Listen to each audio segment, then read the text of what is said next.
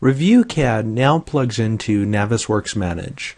Once installed, you'll see the Bluebeam ribbon here, and you have three options when creating a 3D PDF out of Navisworks.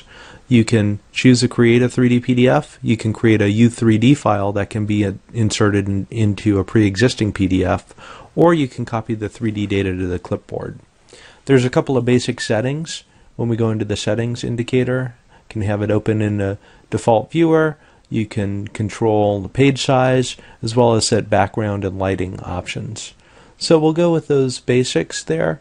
Let's go select this model.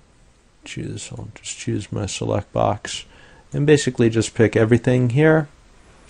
And now that I have that selected, when I go to choose Create 3D PDF, we'll have it go on the desktop. And now it's converting all the elements into a 3D PDF.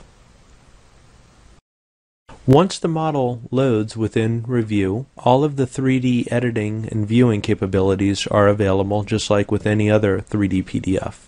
So I can zoom and pan, navigate around the model tree converted, which I can see and selectively turn on and off parts, change opacity, hide parts. All of these things I can set right within Revu, as well as, of course, the cutting plane and being able to mark up just like I'm able to do. And we have a whole other video on some of the options you can do related to marking up 3D models. So a very quick run through of the Navisworks plugin, now part of Revu CAD.